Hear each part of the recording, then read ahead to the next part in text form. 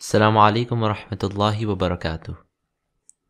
Insha Allah, in this video, we'll discuss some of the remaining events before the Battle of Uhud took place.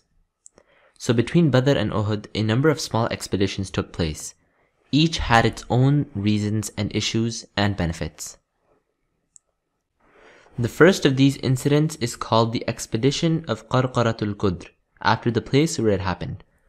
Some of the neighboring Mushrik tribes of Medina wanted to take revenge on the Muslims because their business had been cut off as an indirect result of the Battle of Badr.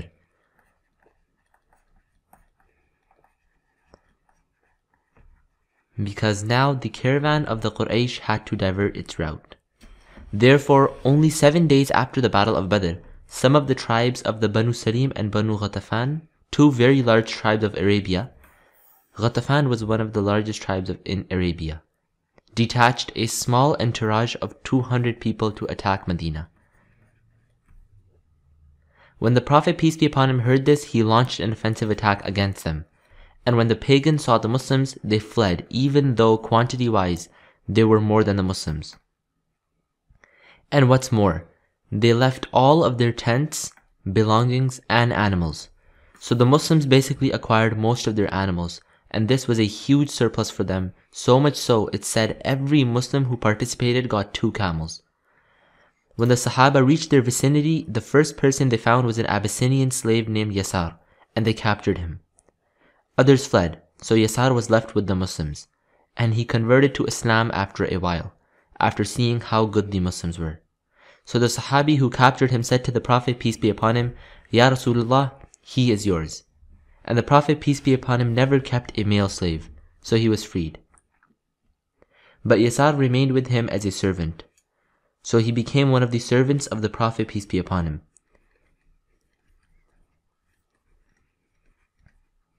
And as usual, it was a sunnah of the Prophet, peace be upon him, that he would camp for 3 days after any battle.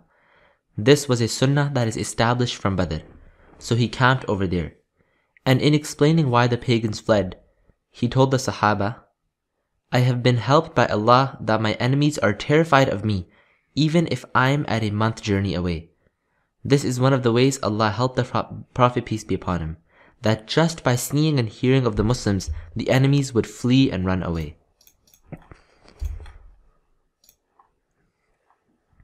The second expedition was the Seerah of Sawiq, and this occurred around 2 or 3 months after Badr, probably in the early part of Dhul Hijjah. The reason for this battle is, Abu Sufyan had made a promise to Allah that he would not take a bath until he avenged Badr. He would not take a bath even from Janaba. This shows that taking a bath after Janaba was in their custom, which must have come from Ibrahim alayhi salam. He remained in that state for months, and finally he really had to do something. So he gathered around 150 to 200 of the Quraysh and launched an offensive attack. The Banu Nadir, another Jewish tribe in Medina, gave him protection, food, supplies, and water. This was now blatant treachery because one of the clauses of the constitution was, you will not help the Quraysh against us, and also, if we are externally attacked, the 2 of us will act as one. But they hosted the small entourage of Abu Sufyan before they attacked Medina. And then Abu Sufyan launched an offensive into one of the date gardens of Medina. And he killed 2 Ansaris, burnt down the garden, etc.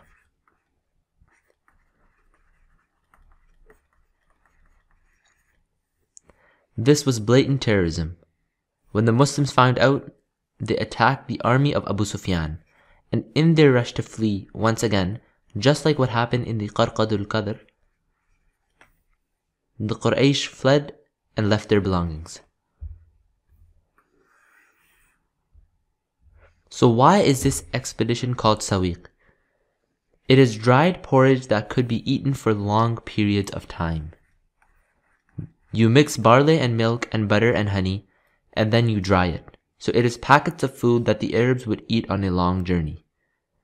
And when Abu Sufyan and his entourage saw the Muslims coming, they fled on their camels, and in order to lighten the load, they cut off the bags of Sawiq. And so the Muslims were able to capture a lot of this, even though they were not able to harm Abu Sufyan. So Abu Sufyan returned, and now at least he could take a bath because he killed 2 Ansaris. Yet another incident took place, which was the Seerah of Qarada. Seerah means the Prophet, peace be upon him, did not participate, and a Ghazwa is what the Prophet, peace be upon him, participated in. Seerah is any expedition the Prophet, peace be upon him, commanded but did not participate in, and there are hundreds of Seerah, as we mentioned. The Seerah of Qarada took place a few months after the Battle of Uhud, most likely in Rabi al-Awwal of the 3rd year. And this was an important stepping stone to the actual Battle of Uhud.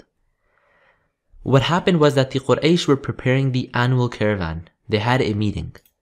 What can we do about the caravan? Which route should it take? Badr had shown them that they could not take the standard route. Safwan ibn Umayyah was placed in charge of that year's caravan. He gathered the Quraysh and said, Muhammad and his companions have blocked our passages. If we take the sea route close to the ocean, most of them have already given their allegiance to Muhammad and are upon his religion. So what do we do? This clearly shows Islam was spreading. The people on the coastal line have not been attacked, but according to Safwan, most of them are Muslims. The biographers of the Prophet, peace be upon him, recorded mainly battles in the Medinan phase. So you have to extract a wealth of information from this type of sentence that just comes in the middle. For example, from the statement of Safwan, we learn that Medinan phase wasn't just battles. Islam is spreading so much so, most of the coastal regions are now upon Islam. People are converting through da'wah, interacting with the Muslims, etc. And he goes on, if we remain here, we will not go on any journey. We will not interact with the Syrians. We will not get any money. And our money will dwindle down to nothing. And our life depends on rihlat al-shita'i wa sayf. One of the leaders, Al-Aswad ibn al-Muttalib, said, let us go through the Iraq passage, so northeastwards, then double back down towards the route again to make their way up to Syria.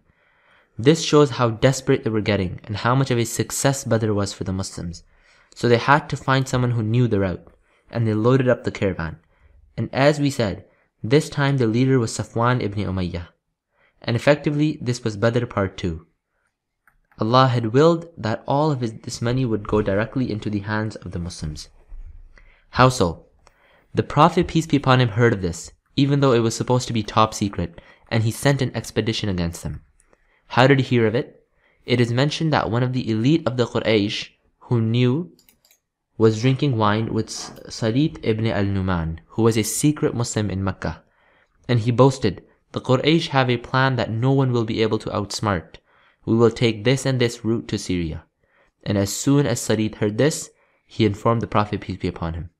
And this caravan was 100 camels full of treasures, and it was just a caravan, not an army. So it was easy prey. The Prophet, peace be upon him, sent Zayd ibn Haritha to intercept the caravan, and the entire caravan with all of the camels, and 50,000 plus dirhams, plus the leather and all of the other goods, came into the hands of the Prophet, peace be upon him, and the Muslims. Allah had promised the Muslims back at Badr, I'll give you one of the two. But in fact, Allah gave them both.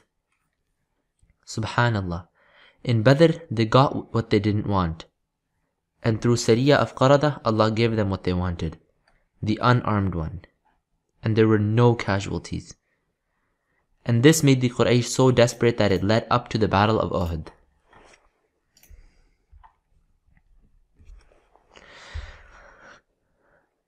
Let's now get into one of the most controversial issues, and that is the assassination of Ka'b ibn al-Ashraf. It is one of the most sensitive issues of the Seerah and deserves some special attention. So who is Ka'b, and what's so sensitive about this issue? Ka'b ibn al-Ashraf was the son of an Arab father and a Jewish mother.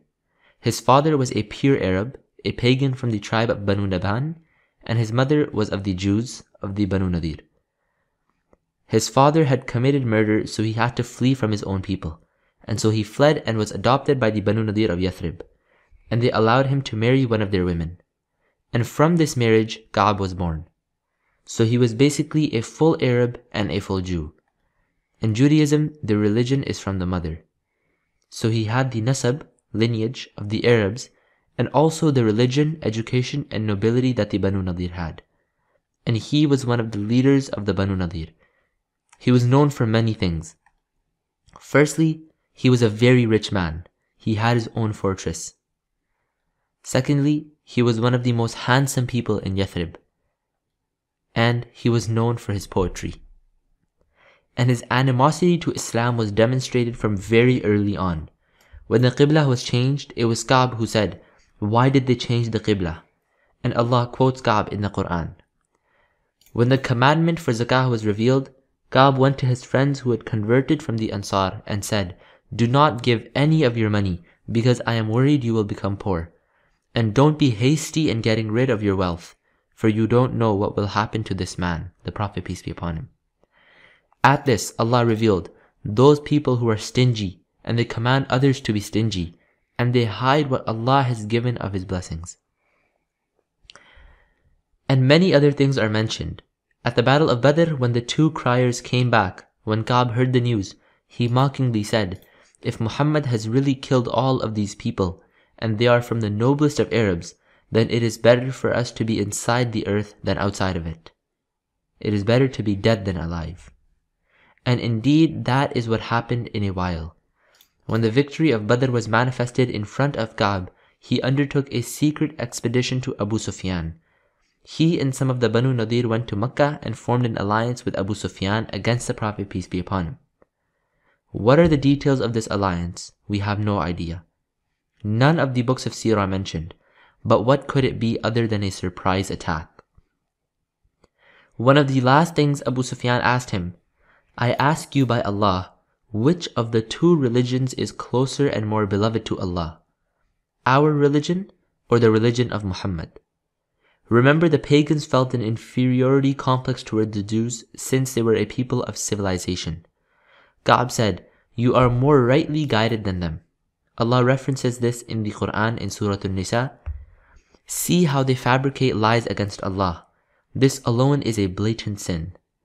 Have you, O Prophet, not seen those who were given a portion of the scriptures, yet believe in Jibt and Taghut, and reassure the disbelievers that they are better guided than the believers?" Allah is quoting Ka'b here. This is exactly what he said in the private conversation with Abu Sufyan. He then returned to Medina after having formed this secret alliance, but Allah had told the Prophet, peace be upon him, of it.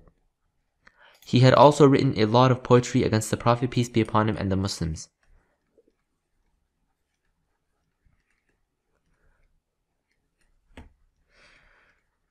The last straw, however, was when he started writing a poetry about Muslim ladies out of mockery, as a satire, and it mentioned them by name.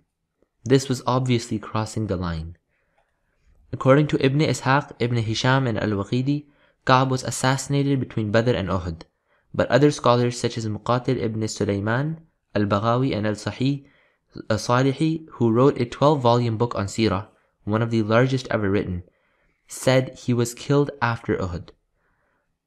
And all of them add one more reason which Ibn Ishaq, Ibn Hisham, and Al-Waqidi did not add, and that is the blatant assassination attempt against the Prophet, peace be upon him, which the Banu Nadir did. We all are familiar with the story of the Prophet, peace be upon him, having been invited by the Banu Nadir for a poisoned meal, and this occurred after Uhud. And according to Al-Salihi and others, the guy behind the plot was Ka'b. It was his idea to poison the food, and according to these authorities, Ka'b was killed literally the night before the incident of Banu Nadir. So if we follow this version of events, it's even more clear why Ka'b needed to be killed, but we still stick with Ibn Ishaq's version. In any case, the Prophet, peace be upon him, stood up and said, "Who will take care of Ka'b ibn al-Ashraf?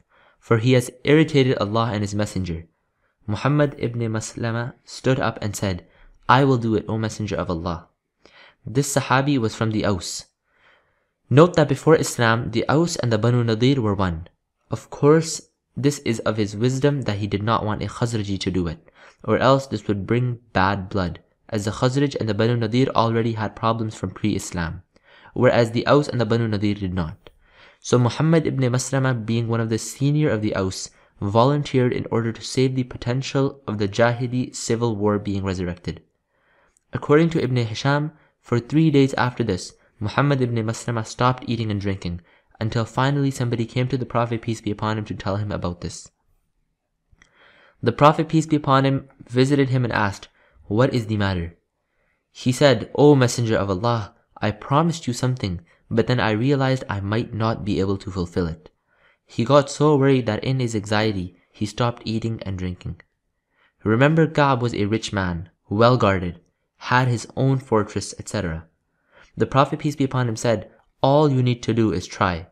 Muhammad ibn Maslama said, "In that case, O Messenger of Allah, allow me to say some things." You have to allow me to say things that I don't mean. And the Prophet, peace be upon him, said, "Say as you like." Muhammad then called Ka'b. There were other people sitting there, but he said to Ka'b, "Look, I have something very private I need to talk to you with." So they went to a corner. And Muhammad said to Ka'b, "This man, the Prophet, peace be upon him, has come and caused us irritation for the last few years.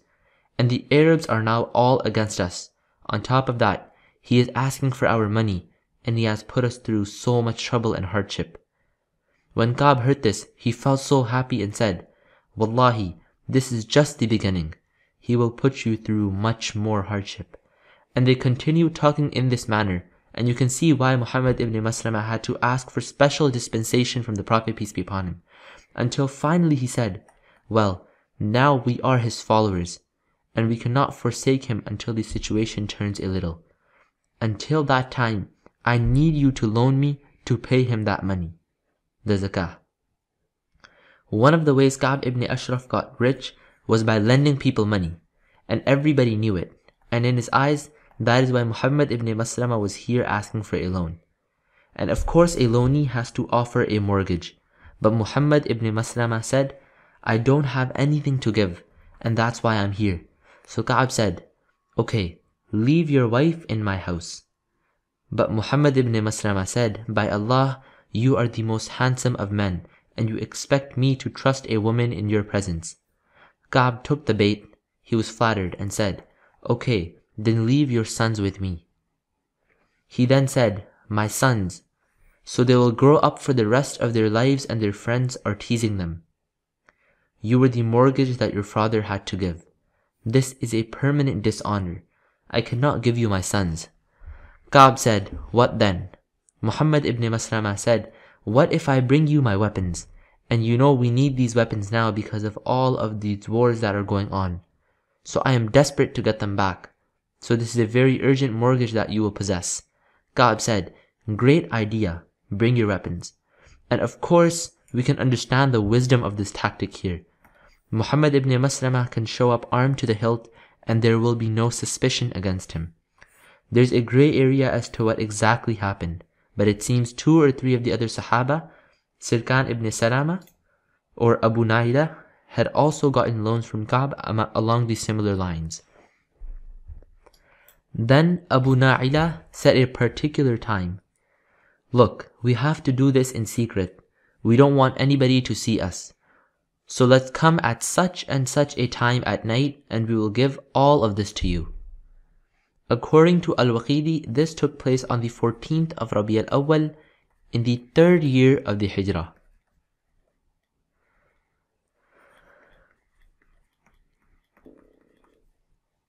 The books of Seerah mention that there were no clouds in the sky and it was a full moon. The Prophet, peace be upon him, walked with them to Baqi al-Gharqad, and at the very end he said, "May Allah help you in your mission." So they went to Ka'b's castle, which was on the outskirts of Medina, and called upon Ka'b to come outside. It said he had just married another wife, and he was lying in his bed when he heard the call. He stood up to go, but his wife held on to him and said, "Where are you going at this time?" He said, "Abu Naila and Muhammad ibn Maslama, they have come to give me some of their goods." She said, "Why are they coming at this time? This is not right. You are a man at war, and I am worried for you." But he said, "No, he is my foster brother, and Muhammad ibn Maslama, I know him for a long time. I trust them both." So he went down. Muhammad ibn Maslama had already told his companions what he was going to do, and that is that he would through some ruse or tactic, hold on to Ka'b's head and have him in an arm grip, and then the others would do the deed. Now they knew Ka'b was going to be armed because he was always heavily armed. He had one of the most expensive armors. That's what he was known for, to build and buy armors. They met outside. It was a beautiful night, and they began talking and gossiping, as was the way in the days of Jahiliyyah. And Abu Na'ila said to his foster brother Ka'b, "I smell the sweetest perfume coming from you." Ka'b said, "Yes, I have with me a young lady who is the most scented of all of the women of Arabia." He said, "Allow me to smell it." Ka'b came closer, and he said, Abu Na'ila said, "Oh, it's coming from your hair. Let me smell it." So Ka'b lowered his head, and at this, Muhammad ibn Maslama held on to him, and the others did the deed. But it was not easy because of the armor he was wearing, and it said one of them, Al-Harith ibn Aus, was severely wounded by the others who were attacking. He was bleeding and had to limp back to Medina. When the Prophet, peace be upon him, met them, the Prophet, peace be upon him, put his saliva on the wound of Al-Harith, and it healed instantly. So this was basically the end of Ka'b ibn al-Ashraf, and it is very obvious why this incident is problematic in light of modern times. And that is because the charge is given that this is a blatant assassination attempt that is justified by the Prophet, peace be upon him. And it is an authentic incident. It is mentioned in Sahih Bukhari, Sahih Muslim, Ibn Ishaq, Ibn Hisham, etc. Sahih al-Bukhari has a whole chapter on the killing of Ka'b ibn al-Ashraf. A number of reasons are given as to why the assassination took place. It was not because Ka'b ibn al-Ashraf rejected Islam or ridiculed the Prophet, peace be upon him, personally, but rather, the main reason is the treaty he made with Abu Sufyan. This was clear treachery, violating the constitution, and was a clear threat to the Muslims. The poetry against the Muslims, and specifically the Muslim ladies, and the direct attempt to assassinate the Prophet, peace be upon him, if we follow al-Salihi's version. And of course, these reasons are very solid. The problem comes not that he wasn't a criminal, but in the manner which he was gotten rid of, assassination. In modern days, technically, there would be a trial. But frankly, this is one of our problems, that we are judging the political situation in the time of the Prophet, peace be upon him, as if it is in our time. We are judging him with our own laws and customs, and trying to retroactively look at the Seerah in light of modern laws. But again, frankly, those were different societies, and those were different times. And the people who lived in those societies, they understood the dynamics of that society. And that is why we go back to that interesting phrase of Ka'b's wife when she told him, "You are a man at war." Even though he himself did not participate in a battle up until that point against the Muslims, but she understood that what her husband was doing was like declaring war. She understood this because the political landscape and customs and laws at the time were very different. Thus, there is no need for us to try to justify this incident in light of our laws.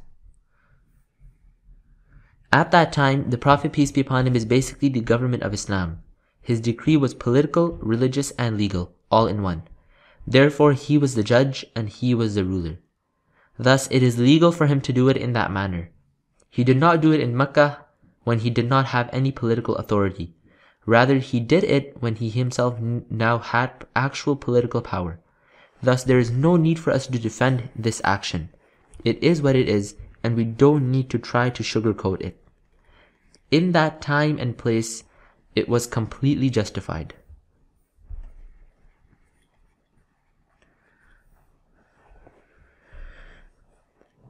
The books of Seerah mention that not just the Banu Nadir, but the other tribes all complained about this, but the Prophet, peace be upon him, did not do anything about them, because he had in fact ordered it himself. The message was given. Ibn Ishaq said that not a single tribe of them felt safe afterwards. And this was one of the reasons of the assassination, to send the message that you cannot get away with blatant treason. That will be it for this video. Assalamu alaikum wa rahmatullahi wa barakatuh.